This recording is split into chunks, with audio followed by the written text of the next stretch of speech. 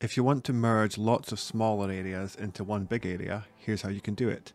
I'm looking at the San Francisco Bay Area, and the boundaries I have now are counties.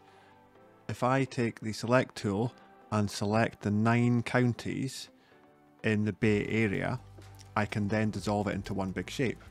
Easiest way to do it is to make sure you've got the processing toolbox turned on.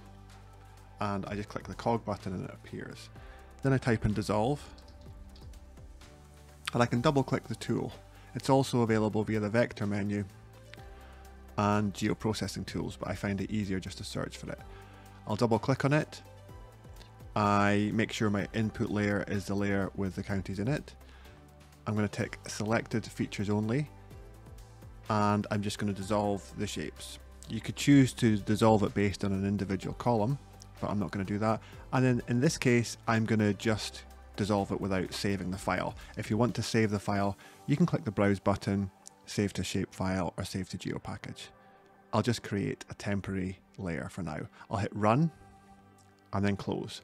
And what we have as a result is a single polygon which shows us the 9 counties that we selected.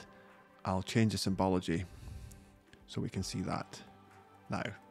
I'll turn selection off, turn on the OpenStreetMap layer, and if we wanted to from here, I could do one more thing. I could double click the dissolved layer, change the symbology to inverted polygons, change the fill and outline to black,